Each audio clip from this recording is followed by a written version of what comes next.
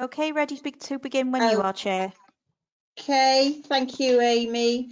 Welcome everyone to our first remote community liaison meeting.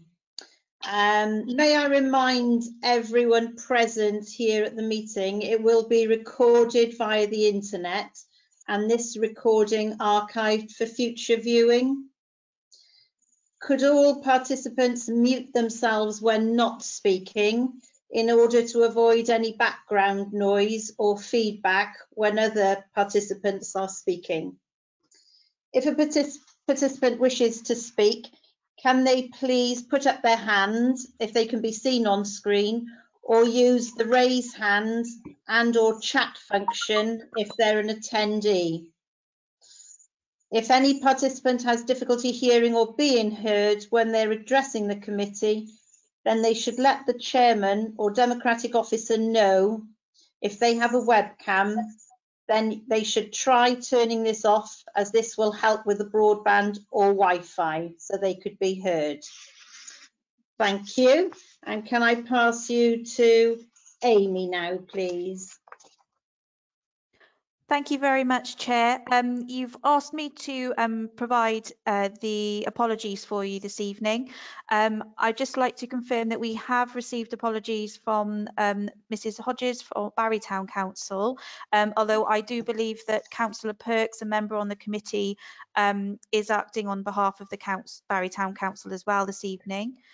We've also had apologies from Mr Christian Tatt from Sully and Lavernock. And we've also had apologies from Mr Ray Thomas for Llandau Community Council. I'd also like to pass on some apologies for Mr Reid, who will be joining us, but he will need to leave at 7 o'clock this evening.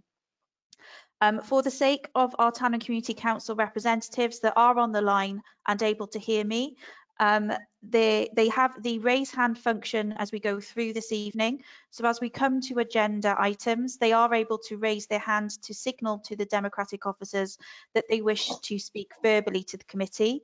However, they can also provide just a written question to the committee through the question function that they have on their control panel. Instructions for both of these have been provided to the representatives in advance. I'd also just like to inform all of the committee that back in January on the 28th, we were hoping to have brought the Town and Community Council Charter Action Plan to the committee, but obviously with this being our first committee back with the COVID situation, we haven't been able to make that happen, but we will be hopefully bringing that to you to the next committee meeting, which is scheduled for January. Thank you, Chairman. That's all of the apologies I've received so far. Thank you, Amy. Going on to agenda item 2, minutes of the meeting held on the 28th of January. Can I ask that the committee approve the minutes subject to the acknowledgement of Councillor Andrew being present in the last meeting? Could I have a seconder, please? I second. Second. Thank you very much. Agenda item 4, I don't think Chief Inspector Tony Williams is in yet. Is that correct, Amy? Sorry, Chair, do you mind if we just confirm there are no declarations of interest this evening, please? Oh, sorry. Yeah. Are there any declarations of interest this evening?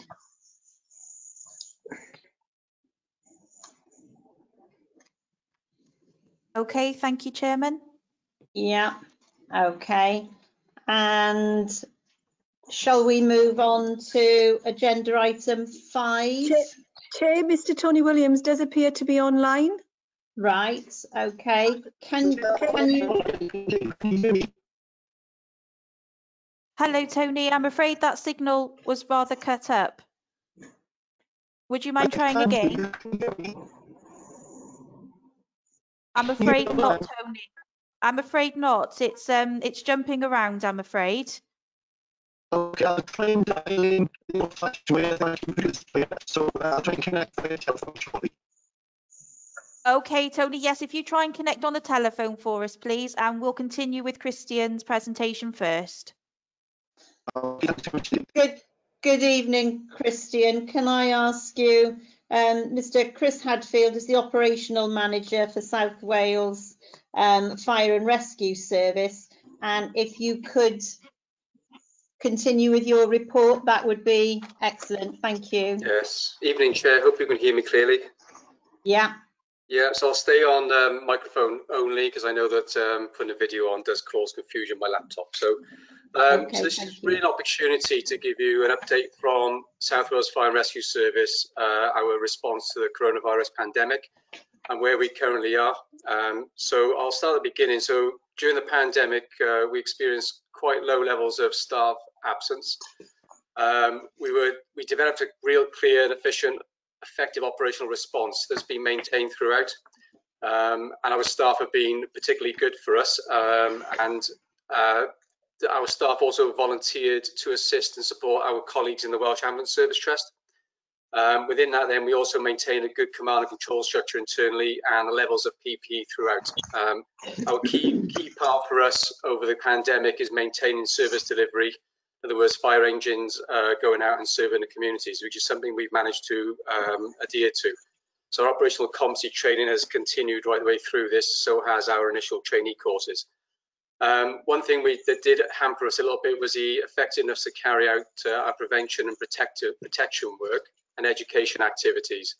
So the prevention work being our community safety activities, where we go into people's homes for home fire safety checks, and our protection activities, which was the business fire safety element of it, and education obviously going into schools. So certainly during the pandemic, those reduced significantly, but we have now modified our ways of working, have changed our ways of working to allow us to have more delivery at doorstep, to get over the thresholds, but also to carry out online home fire safety checks. So that's something now we're going to continue going into the future. And it's probably been a bit more effective for us. Internally, we've also, like everybody else, improved the way we communicate, both internally and externally. And we've just introduced all our stations now with new video conferencing facilities that allow us now to connect up as a service. Like I said, both internally and externally with key partners. I guess our focus right now is making sure we restart all our preventative activities. And at the moment, that's something which we're working on. And that includes our youth programs. One of such is the Fire Cadets branch at Barry Emergency Services Station. So it's we've been trying to keep a COVID secure environment at all our stations, certainly in Vale of Glamorgan and Bridgend. So having our Fire Cadets back in Barry has been fantastic. Last time I was here, I did report we were opening the first quad emergency services station at Lantern Major. I'm proud to announce that did go ahead just in the nick of time before the lockdown all kicked in. And like I said there, this is a really good opportunity for our emergency services to work together and share a facility. So we've been here now a couple of months together, and it is really working particularly well, even though COVID has come across our bows. So that's really just a snapshot of where we've been as a service during the coronavirus pandemic. We're still not obviously out the woods as anybody, any other service or emergency services. So we've still got our command cell set up in our headquarters just to ensure that should any second wave come through, then we're prepared in order to keep our service delivery, frontline appliances, and like I said, making sure our service to the communities. So what I've looked at is just some comparative data really of this time last year, our first quarter and second quarter 19 in comparison to 20. And it's quite a reassuring picture that we haven't seen a huge spike in home dwelling fires or accidental dwelling fires. In fact, for the Vale of Glamorgan, we've seen a fall of 23%, which is really encouraging. We did see a small rise of 54% in the Vale of Glamorgan for refuse fires, but we attribute that to the fact that people couldn't get to a local amenity site for a period of time, and we were experiencing refuse fires out in the open. But I'm pleased to say now that has now reduced. One of the most reassuring ones for the Vale of Glamorgan at the moment is our reduction in road traffic collisions, and that's a dramatic drop from last year of 70%. Yes, we had less cars on the road during lockdown, but a 70% fall is quite dramatic. And in particular, that would be in the Cowbridge area. So something's going particularly well for our road traffic collision work, both with the police ourselves and WAST. So hopefully that gives you a snapshot of where we are. And I'm willing to take any questions if anyone has any. Okay, thank you very much for that, Chris. Can I suggest that we take questions first from town and community reps via Matthew, who is monitoring the web chat. So Matthew, do you have any questions from councillors, please? And we can pause for a moment while we have a catch up. Hello, Chair. Just to confirm, I haven't had any questions through. Okay, we can come back to that, but are there any questions from Vale councillors, please?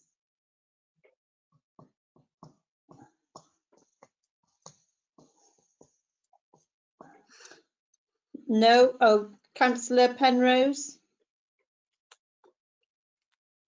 Thank you, Chair. It's not a question. I just think we should include in minutes a vote of thanks to the emergency services for their activities during the COVID lockdown periods. Yeah, that's a good statement. Thank you. I think we'd all support that and pass on our thanks. Thank you, Councillor Penrose. I'll make sure that's included in the minutes. I'll pass it on to Chief Fire Officer Jake Way. Are there any questions coming via web chat, or is all quiet? Okay. Thank you very much. Can I thank you very much for joining us tonight, Chris? And we look forward to hearing from you again in the near future. Yes, of course. Thank you very much. You're welcome to leave this remote meeting. Thank you. If we go back to agenda item 4, is Chief Inspector Tony Williams with us now? Good evening, Chair. Can you hear me now? I've used old-fashioned technology now instead. Okay, thank you very much. Nice to hear you're with us. If you'd like to present your report then, thank you. Yeah, thanks very much indeed. Just to let you know, I'm Firearms Commander for South Wales Police tonight, so if an incident comes in, I may have to go, so hopefully it won't. So I do apologise in advance if that happens.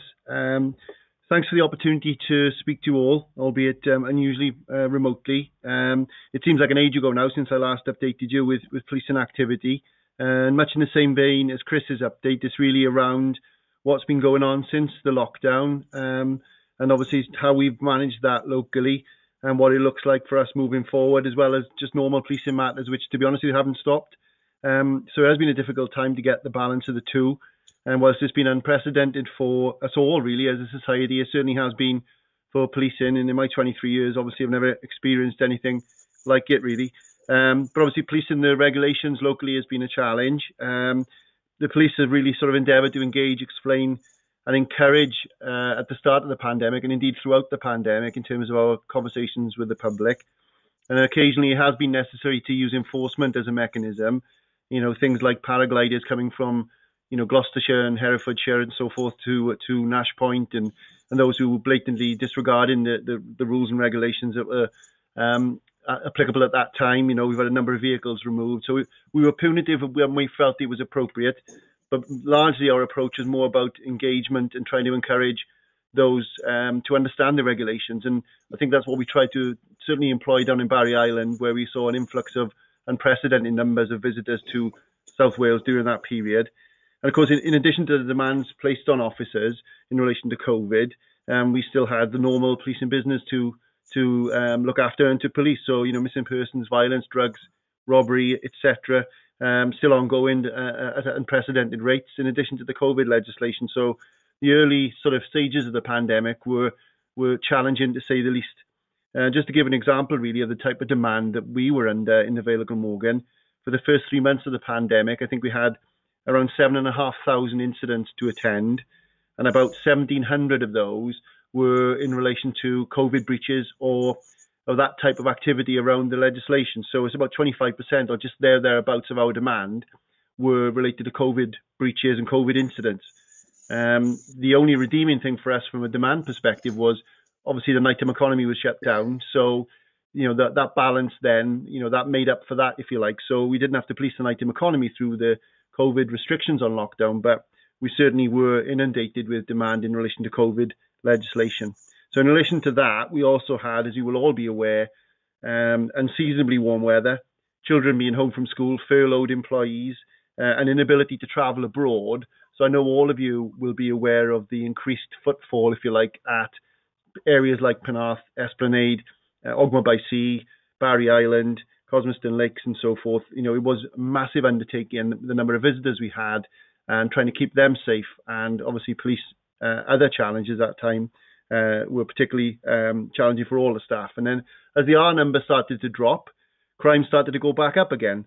So, you know, as we started to unlock the lockdown, if you like, back to normality, we were indeed faced with the normal patterns of criminality, and they started to rise again through to normal levels. And over the last month or so, we've had a period where we were almost back to normal in terms of the way we police. However, with the recent surge, if you like, in the virus once again in our community, we are back to that position whereby we are starting to have to police COVID-related incidents. Although I would say that the initial synopsis from us is the demand is far less. So over the weekend, for example, about 6% of our demand was related to sort of COVID breaches or house parties, whereas at the peak of the pandemic, that could have been up to about 30%. So we'll keep a close eye on that, really, in terms of where we go moving forward in terms of breaches of COVID regulations and the differences between each areas. And as local authorities go into lockdowns, the challenge really of having consistency of approach. So that's really where we've been over the last 6 months or so. And then just some headlines really into sort of significant incidents across the Vale of Glamorgan. As I'm sure you'll all be aware, on the 25th of June, there was a significant disorder in Ogmore by Sea, which was a bit of a watershed moment really in terms of the policing of the pandemic. I think at that time, the lockdown had started to ease. And as you all know from the images on social media, quite unsavoury scenes there on the beach. So just to give you an update on that particular incident, that investigation is ongoing. We set the team up immediately the following day. There are 6 people who have been arrested for that. We are in consultation with the CPS in relation to charges. But in relation to Ogmore generally as a community, I think it was an opportune moment really for us as a police service, along with our colleagues in Vale of Glamorgan Council, just to look at some of the issues there, longer term issues. And myself and Emma, I think is present tonight, have been in regular dialogue and meetings around some of the longer term issues such as parking, litter, ASB, speeding and drug use.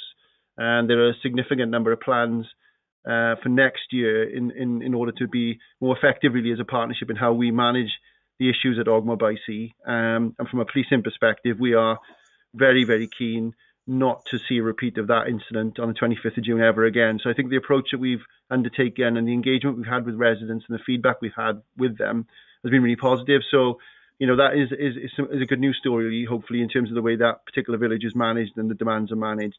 And then Barry Island then, we had an operation running over the summer where we saw up to 20,000 people visiting a day, significant footfall. Again, you know, turning a lot of people away, families away from over the bridge, whilst trying to manage the consumption of alcohol at that location, particularly amongst young people.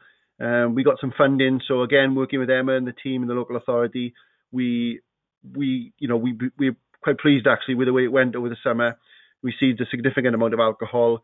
Fortunately for us, there were limited arrests, but it was a summer-long operation, which was quite taxing. But I think, you know, we had the opportunity to ensure that we would allow the traders and the economic resurge, if you like, following COVID to take place. And, you know, we think we played a big part in that, along with our colleagues in the local authority. So we're quite pleased in the way that went. And there are some lessons learned from the way it's gone in the summer, but I don't think we anticipated the volume of people who would attend on Barry Island on a daily basis. And that was an eye-opener for us, and certainly something that we've learned from this summer. And then just general update into policing into the rural Vale. I know Christy mentioned the emergency services station in Llantwit. It has been successful in terms of embedding that approach. We've lost the PCSO, Sean Rich is retired this week, so she will be replaced. But the team itself is up to full strength. There's a sergeant of 5 now working from there. There's a number of PCSOs work from there. And an additional development is us hoping to, we will be working alongside the fire service in Cowbridge Fire Station to have officers permanently based there as well. So that response to the Western Vale will be far greater than travelling from Barry. And we'll have permanent visibility, if you like, in the areas such as Cowbridge and Llantwit. And also free up our neighbourhood team in Llantwit to really tackle some of the long-term issues in the Vale of Glamorgan. So as a force, we've been restructuring, as you may know. Cardiff and the Vale is now our basic command unit. So we're aligned to Cardiff, and the early stages of that amalgamation have been positive in terms of the resourcing and what that looks like moving forward for us. So business as usual is carrying on. We've done a number of drugs warrants around the area. On the 11th of September, a Bradley drug dealer was sentenced to 17.5 years. He's ordered to pay back £500,000, and he was responsible for the distribution of up to 18 kilograms of Class A drugs across South Wales. So, and these warrants are ongoing on a daily and weekly basis. So we're still trying to tackle some of the more serious harm issues for our communities despite the pandemic, and that's going to continue into the winter. And then finally, we have seen a recent spike in rogue trader incidents in Sully and in Llanfydd Major and in Barry. It's the standard modus operandi of offering to do work which is substandard for buildings that don't necessarily need work, and then obviously relieving quite vulnerable individuals of a significant amount of money in the community. And it's something we rely to, and we have an operation ongoing to target those offenders at the moment. So it's going to be an interesting couple of months for us, I think, policing wise, with the pandemic and the regulations in place, whilst normal business continues. But resourcing wise, we're looking far better than we were at the start of the pandemic, ironically. So hopefully things are looking up. Thank you. Okay, thank you ever so much, Chief Inspector. Have we got any questions? Town and community councillors first, please, via Matthew on web chat. Have a little pause while we can catch up. There's no questions currently, Chair. Okay. Can I move to Councillor Penrose, please? Thank you, Chair. It's only a everyday housekeeping issue for Tony, and that is, I understand from residents, the community policing website is a little behind on recent moves of PCSOs in the Vale. Perhaps he could have a word with them and bring it up to date. Thank you. Yeah, no problem, Councillor. I'll have a look at that. It's sort of centrally run, that is, so I'll make sure that's updated to reflect the current PCSO for the respective wards. That's something I can look at straight away. Okay, thank you. Councillor Carroll, please. Thank you, Chair, and thank you, Tony, for that presentation, and thank you to everyone within the force for the work that you've done over the past 6 months or so. It's been unprecedented times, and it's put a lot of pressures, extra pressures on your service. So just wanted to place that on the record. Just one question with regard to the situation with Ogball. Admittedly, the weather is different now, or is going to be worse, so that's one thing that's likely to prevent such an incident happening. But I was just going to ask whether there was any evidence or any work, that any information you had as to whether that incident obviously took place when licensed premises were unable to open, and while premises can open now, there are obviously restrictions as to who can use them, no mixing households, for example. So my question really is in two parts. Firstly, is there any evidence that such incidents are more likely, given that licensed premises aren't available for people to drink alcohol and meet and mingle? And secondly, if there is such evidence, what action is being taken to help combat that while these restrictions remain in place? I'll answer the obviously chronologically. The first one, that I think you're right. I think the licensed premises situation definitely had an impact on that gathering, which was a perfect storm really around the summer, the unprecedented hot weather, the lack of ability to get out and about with your friends, the collective gathering via social media that we weren't aware of. And then I don't know if you remember, we saw similar scenes down in the basin in Cardiff Bay a month or so after, which was again against the backdrop of inaccessible licensed premises. So whilst I think there definitely is a correlation with that type of behaviour and the lack of ability to go to licensed premises and the hot weather, I think that's unquestioned. I I think moving forward into the winter, we are alive to the potential for a repeat, or as you allude to, I think the weather plays a significant part in that. And to, albeit until 10 p.m, the licensed premises are now still open. So we haven't seen, and we haven't had any sight across the whole force area of a repeat, really. I know we had the rave situation going back a few months ago, but as you allude to, I think the weather will play a significant part in the ability or even the desire of young people to gather in such large groups.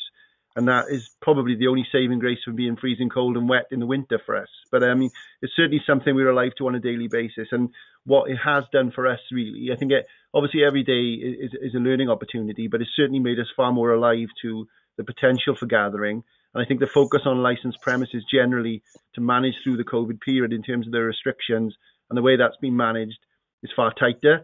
I think that was evident from the video of the pub in Cardiff, Moulin Rouge pub, I think it was, where they had a big gathering outside, a crowd, and that was almost closed down the following night. So I think we're far more robust in terms of our management around COVID and far more alive to the potential for gatherings of that nature. And I do believe it was a one-off, specifically at that location. However, it's something that's on the radar, certainly as we move forward into this new uncertain period now. Cheers, Tony. Have we got any more questions, please? Councillor Perks. Thank you. I just wanted to ask, with the number of sort of police officers sort of needed to be on Barry Island policing that over the summer, how did the police service actually cope with policing the rest of Barry? And what were besides COVID, what were the major sort of issues that the police sort of faced in the rest of Barry, sort of like the sort of different criminality that was going on? If you could give us an idea about that, please. Yeah, certainly. I was fortunate enough to get a chunk of funding to allow me to provide officers, which we did need, actually, as you're probably aware, down on the island over the summer months, particularly from June to September. So the funding really took care of the officers in that location. I think what it did do as well then was allow me to focus on the issues and not ignore the other issues across wider Barry. So your antisocial behaviour, places like Maslin Park and that type of thing. Some boy races down on For the Millennium. They were all still being dealt with while we managed to maintain visibility and a presence down on the island. One of the things that COVID restricted us from was our ability to engage and meet people in person, obviously, and hold meetings with yourselves or the local community. And one of the things I think COVID has done for all of us really is made us adapt to technology. So what we are going to be looking forward to doing in the next couple of months is just in relation to packed meetings and so forth, and engagement online as an option. So that's one thing we are looking at. But in terms of the wider Barry, the issues that we've dealt with are the standard issues that affect most communities, but certainly somewhere like ours, where you have quite a high level of shoplifting, theft and drug use, antisocial behaviour, a lot of domestic violence, a lot of violence generally was recorded in that period. And our officers from response teams were dealing with normal business throughout that entire period. But I think we were allowed to do that because I got some funding to tackle Barry Island, and I'll be obtaining that funding for next year as well. Okay, thank you, Councillor Perks. Can I ask Councillor Cave, please? Do you have a question? Yes, thank you, Chair. It's not so much a question, but just really to reiterate the remarks made by Councillor Carroll, that as a committee, I'd really like us to give our thanks for the fantastic role the police are playing in trying to keep us all safe in these particularly difficult and challenging times. Okay, thank you, Councillor. Have we any more questions, please? Councillor Perks, I can't hear you. Sorry, I just wanted to ask whether we could have the contact details for the inspector as well, please.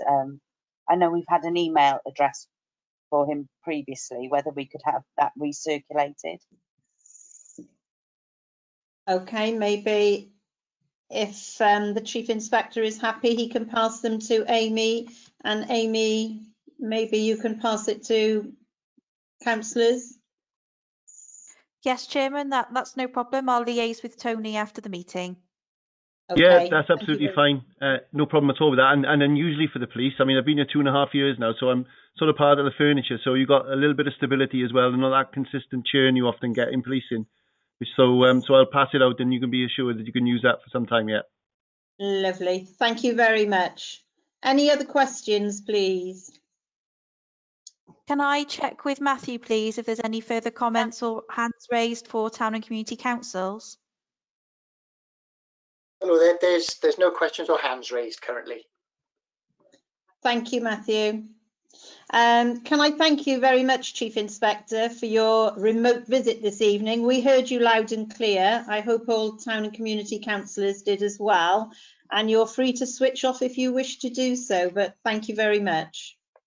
Thanks for the opportunity to give you an update and to take part in the meeting. And I'll circulate the email to address to Amy, so you can contact me about any local issues. That's not a problem at all. Thank you very much. Thank you. Much indeed. Thank you. Okay, moving on to agenda item 6. Can I ask Mr. Tom Bowring, Head of Policy and Business Transformation, to present his report, please? Are you there, Tom? I am, thank you, Chair. Can you see and hear me okay? Yes. Excellent. Thank you for giving us the opportunity to bring this report to the committee this evening. Attached to the report to your committee, Chair, is a Cabinet report that went to the Council's Cabinet on the 13th of July. And that was presenting the annual report for the Public Services Board, which, as members will know, is a statutory board that has been established by the Wellbeing of Future Generations Act. And it brings together statutory partners of the Health Service, Fire and Rescue, Natural Resources Wales and the local authority, as well as invited participants. So we include the police within that, further education, and also a representative of town and community councils. Councillor Cuddy from Penarth is the representative. We've got a duty to produce an annual report, and that's what was presented to Cabinet for their endorsement. We latterly then took that to Corporate Performance Committee for discussion around how we further scrutinise the work of the Public Services Board. And I wanted to bring it here to you because this is a report that demonstrates the work that all of those statutory and third sector organisations are doing to progress wellbeing in the Vale of Glamorgan. So I think it's an important report that members have sight of, and also that it contains useful information for both the committee but also representatives of town and community councils to use in their work. So if it's okay with you, Chair, I was just going to briefly describe the report rather than going through it in great detail, because it is a detailed report, and then obviously be happy to take any questions after that. Yes, that's fine, Tom. Great, thank you, Councillor. So the Public Services Board has got 4 priorities, or 4 wellbeing objectives, sorry, which are to enable people to get involved, so talking about engagement. It looks to reduce poverty and tackling issues linked to deprivation. Committed to giving children the best start in life, especially tackling issues of adverse childhood experience, and it's got an environmental theme around protecting, enhancing and valuing our environment as well. And as you can see, they're pretty broad-ranging issues that collectively we look to bring the public sector and third sector together to try and deliver action to progress. And in order to do that, we set 4 priorities for last year. The first was about delivering the Move More, Eat Well plan, which Public Health Wales lead on, and that's about diet, it's about the availability and affordability of food and the importance of exercise.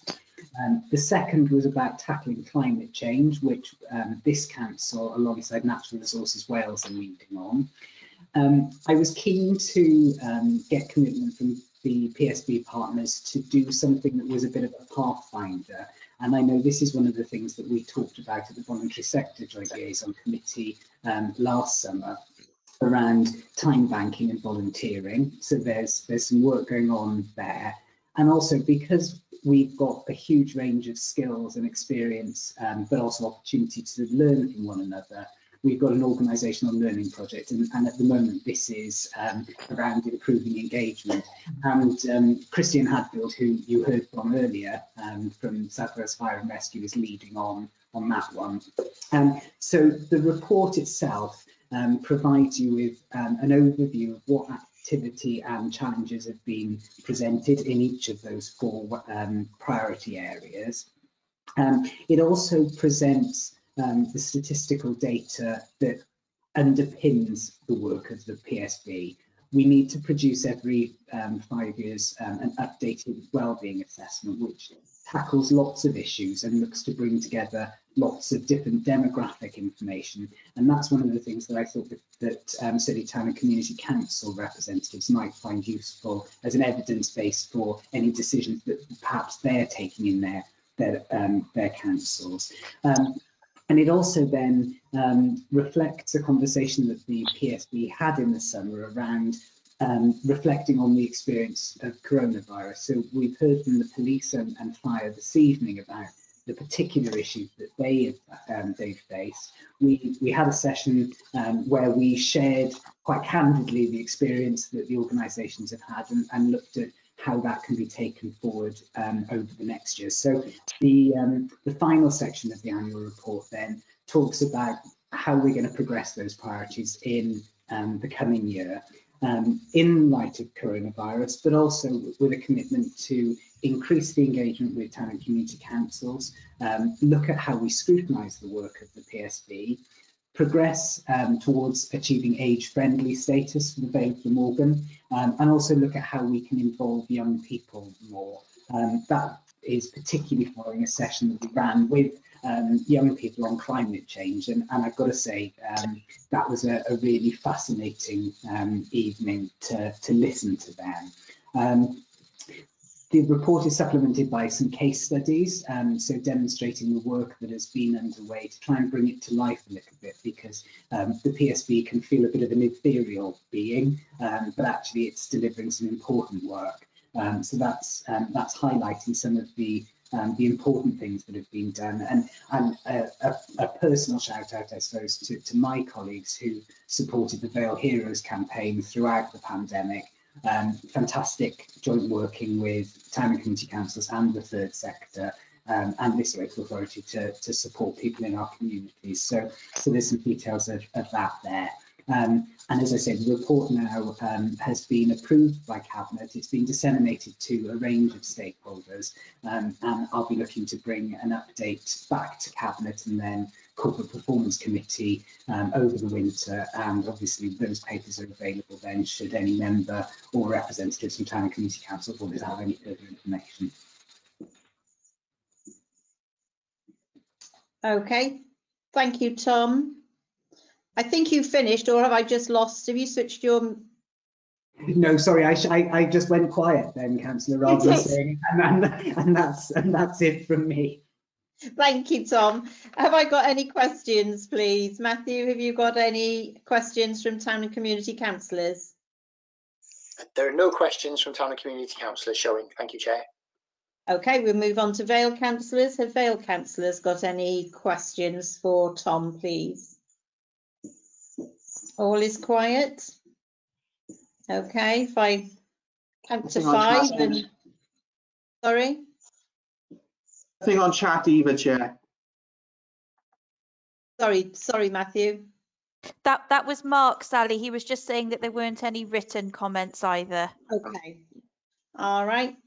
In that case, the recommendations are that committee considers the Vale of Glamorgan Public Service Board's annual report for 2019-20 and the progress partners are making in implementing the priorities set out in the wellbeing plan.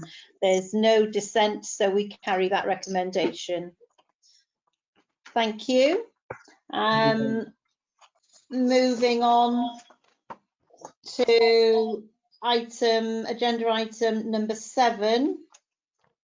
Can I ask for Emma Reid, Operational Manager for Neighbourhood Services and Transport, to present this report? Thank you. Yes, thank you, Chair. Can everybody hear me? Yeah, everybody's nodding. I need to, oh, that's great. I need to try and put my presentation up. So if you just bear with me a second.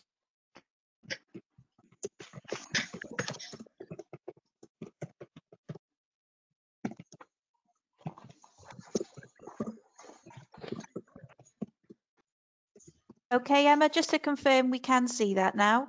Okay, brilliant. Thank you for that. Okay, so you've got a report before you tonight, which has been referred from Cabinet, and I just want to just run through a presentation just to make the report a little bit easier to understand and to move through. So I'm going to speak to you briefly on the prevention of alcohol-related antisocial behaviour at our resorts, town centres and public open spaces. I'm going to give you an update on that, and I'm also going to make you aware of the current consultation that we've got ongoing. So here, what can a public space protection order do? In this case, we're looking at alcohol, and the purpose of that order is to provide a proportionate and robust response to alcohol-related antisocial behaviour. We had Chief Inspector Tony Williams on earlier, and he advised the committee of the issues that we'd had with alcohol and the need to seize alcohol in a number of locations and the resulting antisocial behaviour, particularly over the summer and the COVID period. The aim of the order is to effectively manage land to prevent any antisocial behaviour escalating, and that is done by providing relevant officers with additional powers to issue warnings, seize and confiscate alcohol and stop alcohol consumption. The powers also allow that if a person continues to drink that alcohol when required to stop by an authorised officer, and or does not surrender that alcohol in his or her possession when required to do so by an authorised officer, or refuses to hand over any containers of alcohol, whether they're sealed or unsealed. In fact, they don't even have to be containers. If we believe that they're alcohol, then they need to be handed over. We can confiscate, and we can also issue a fixed penalty notice. The aim of this order is to protect the land, to protect our open spaces, to protect our beaches, and it's also to protect the majority of people who are law-abiding citizens. There is a legal test which is required before any such order can be made, and that test is twofold. So the first part of that test requires that the behaviour being restricted must fulfil or must be likely to have a detrimental effect on the quality of life of those in the locality, so those in the area that the order applies to. And also it's likely that the activities will be carried out in a public place within the area and that they will have such effect. The second condition is that activity is likely to be of a persistent or continuing nature, and it is likely to those activities are likely to be unreasonable, and then you can justify the restrictions imposed by the notice. So that's the legal test that we need to apply when looking at these orders. Just a bit of background. Believe it or not, we do actually already have some of these orders in place, alcohol public space protection orders, and they're in a variety of locations, and they've been around since 2017. We've got some in Penarth, Barry, Roos, Lantwick Major and Cowbridge. However, those are due to expire in October 2020. So following issues over the summer this year with the good weather and also COVID related issues with people holidaying at home, we've also added to this consultation other areas where we've had issues and where we consider there are issues. And those locations include Cosmston Country Park, Porthcurry Country Park, Penarth Pier, and the Esplanade, Ogmore Beach area, which Tony Williams referred to earlier, Lantwick Major Beach, and also Roos Point. There, I've just attached there the link to the Cabinet papers, but you have got those in your papers tonight, so I won't go to it. So the consultation, it did actually start back in August, but it's been quite a popular consultation. So we have decided to extend it until the 2nd of November 2020. I see if I can do this now, bear with me. So this is the link. I don't know whether it's going to let me do it, but we'll try. It's not going to let me do it, so apologies about that. So there is a link here, which I can give details in the chat or I can send on. And that link takes you directly to the consultation. It includes all the current areas that are subject to the orders that we're looking to renew.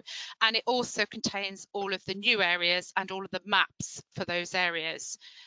We've also erected site notices at each of the sites where the orders will come in, and we'd obviously welcome any of your feedbacks either tonight or on the proposals via the website. So next steps, once we close the consultation and once we've looked at all the feedback that we've received, we'll obviously consider that feedback and we'll determine in conjunction with the police as well how we move forward. And currently it's planned that a report will be presented to council in December this year to outline the next steps. The order is a council decision, so we do need to have any ratification of any order by the council. So that's all I've got to say. If you've got any questions, I've got Colin Smith, the operational manager, with me this evening. So I know Colin has been very close to public space protection orders for a number of years. So between us, if there's any questions, we're happy to answer them. Thank you. Thank you, Emma. Matthew, do you have any Town and Community Council questions? There's no questions in the chat. Thank you, Chair. Okay, let me know if there are, please. And Vale councillors, any questions? No. Councillor Perks? Thank you. I just wanted to ask around the new orders that are coming into place, and if either of the officers could just give us a little bit of background of the issues that they have faced in those particular spots during this the summer, and that's led to them being sort of incorporated in this, please. Colin, do you want to take that or shall I, as you haven't had a chance to speak? Yeah, sure, I'll pick up that one. Thanks, Emma. So, welcome, yeah, I'm Colin. really referring on. Good evening. Sorry. Good evening and welcome. Thank you. So, in response to Councillor Perks' query, really it's going back to the police report we heard earlier. We had the problems at Ogmore over the beach over the summer, likewise at Cosmeston Country Park and Penarth Esplanade. Sometimes, occasionally, we get on the cliff top and also on the beach itself. And the pier's been ongoing for a couple of years, to be honest. It's just we missed the boat last time for the previous PSPOs, and we're waiting for the next time for them to be renewed for the opportunity to include those. Roos Point, likewise, we introduced bylaws a couple of years ago, and it's been very difficult managing those with the fishing on the lagoon and camping and antisocial behaviour that's been experienced for some time now. So collectively, those are the areas identified where we've had the most problems, but strangely enough, we've never had any PSPOs on them. And it was for those reasons that those were included. It's worth noting that because we've had a couple of queries on Penarth front about the consumption of alcohol, and it's not to address alcohol where it's consumed under licensing arrangements, so for restaurants and cafes and bars, etc. This is purely to do with antisocial behaviour, and that's where the offence comes in on PSPOs. It's not an offence to drink at all. It's an offence to have antisocial behaviour as of consumption of alcohol. And that's really probably, really deals with most of the questions we get. Is that okay, Councillor Perks? Yes, thank you. That's lovely. Thank you. Thank you, Colin. Councillor Wilson, did you want to ask a question? Can you hear me? Yes. You hear me now? Yeah. Yeah, I just want to ask a question. Obviously, we had lots of concerns earlier on in the summer with Penarth Esplanade, but I think it's now much more clearer as to what people can do. We had a lot of issues with people drinking away from those licensed premises, and it seems to be a lot more settled. In fact, I was down there a couple of days ago, and it is much better than it was. But my question is, obviously, going forward on this, in terms of the consumption of alcohol, bearing in mind we have got some major events coming up, notably November the 5th, and fireworks, and I just wonder what sort of orders are in place for that, because I do think that's going to be an important issue going forward. Yeah, so firstly on the Penarth one, I would have to agree with you that it has settled down, particularly with the new cafes and the new restaurants that have opened. It certainly seems to have settled down. But the PSPO will give us an opportunity to deal with the matters away from those areas, like I mentioned on the pier, and sometimes we get occasions where people go down onto the beach in the slipway. So really it's to tackle the antisocial behaviour, not really deal with people who are honestly and responsibly going to cafes and restaurants and just enjoying themselves, to be honest, or for an event. In terms of what you're saying about the, sorry, Councillor Wilson, your second part of your question? Yeah, the second point was really about the fireworks coming up on November the 5th and making sure we got sufficient controls, obviously talking to the police. Yeah. To make sure there isn't too much consumption of alcohol. So I know it does go on. No. And clearly, okay, there may be some public displays being banned because of COVID. We would probably take there still maybe informal displays on our open areas in particular. Yeah, we would take the same stance as we've done all year, to be honest. On Hello. a technicality. Can you Hello hear there. me, Councillor Wilson? We can hear you. Oh, can you hear me okay? Okay. Yes, I can. I hear you. Ah, we would take exactly the same stance we've done all summer, Councillor Wilson. So most of the time, the police manage the situation like a PSPO, but a lot of the time people weren't arrested or fixed penalty notice issued.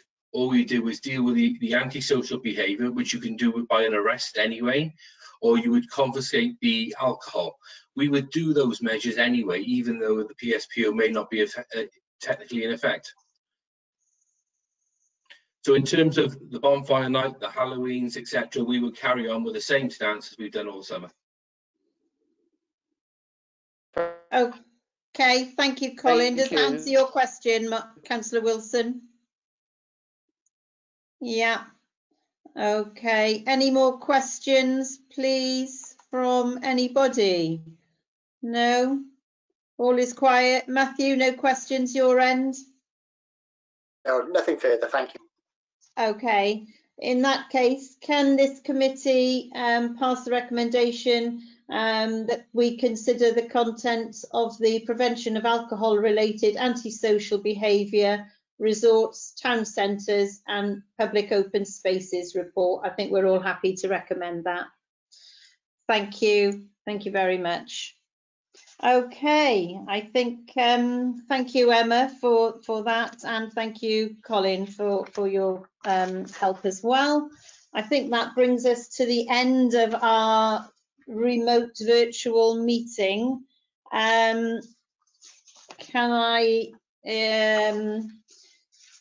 I just say that, can I just remind all town and community council representatives that request for consideration forms are available via Democratic Services should any of you wish to raise a matter for this committee to consider next time we meet.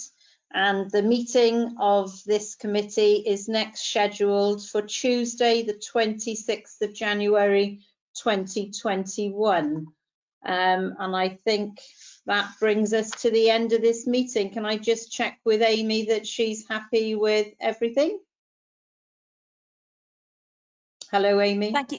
Hello, thank you, Chairman. Yes, no, that's everything. Thank you very much. There was no objection on the recommendations, so they have stood.